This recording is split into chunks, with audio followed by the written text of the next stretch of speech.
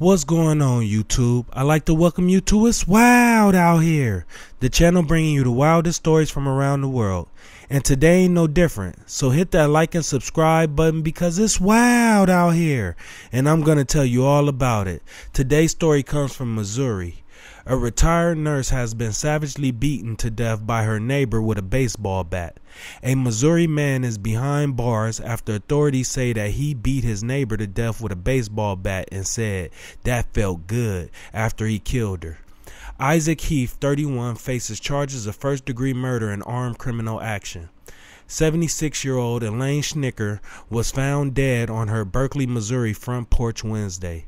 The retired nurse was beaten in the face and head and stabbed in the abdomen. Her next-door neighbor, Heath, was arrested Wednesday.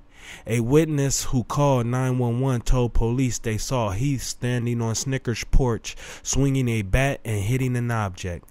The witness also said they heard Heath say that felt good when he stopped swinging the bat. Authorities were called to Heath's home the night before the murder. The suspect was screaming in his backyard, but by the time police arrived, he was calm.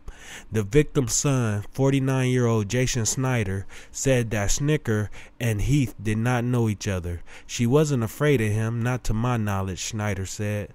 Snyder said he rushed to his mother's home Wednesday after a neighbor called to let him know someone threw a statue through her window. Police were already at the scene when he arrived.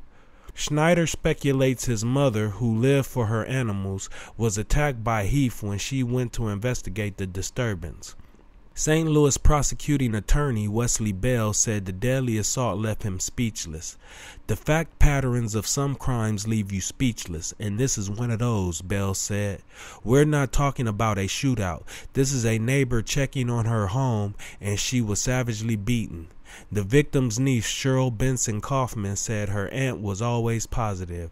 She adored her family, Kaufman said. She was smart as a damn whip.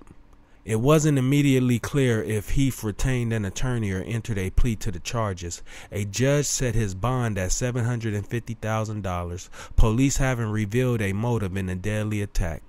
This is a wild story, y'all. Let us know what y'all think about this man in the comments. And like always, stay safe and stay aware. And remember to hit that like and subscribe button, and we'll see you next time on It's Wild Out Here.